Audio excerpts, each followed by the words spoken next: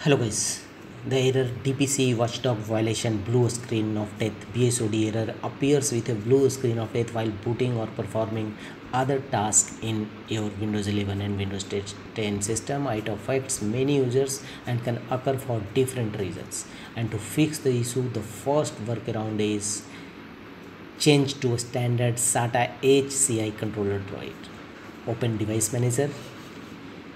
Go to the section IDE ATA ATAP and expand it. Right click on the SATA HCI controller and choose update driver. Choose search automatically for drivers and it will update your drivers accordingly. The next workaround is a run a system file checker SFC scan.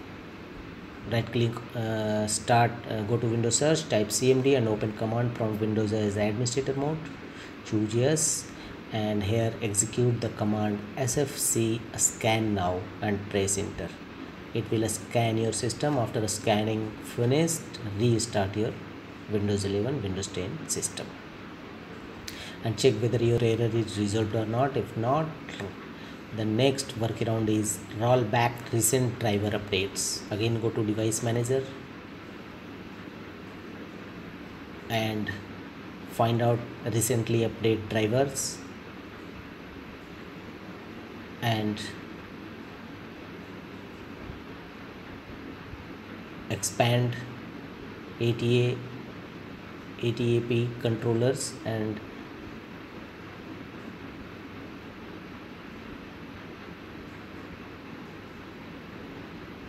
apply a right click on it and choose its properties. Navigate to the driver tab, select the roll back driver option.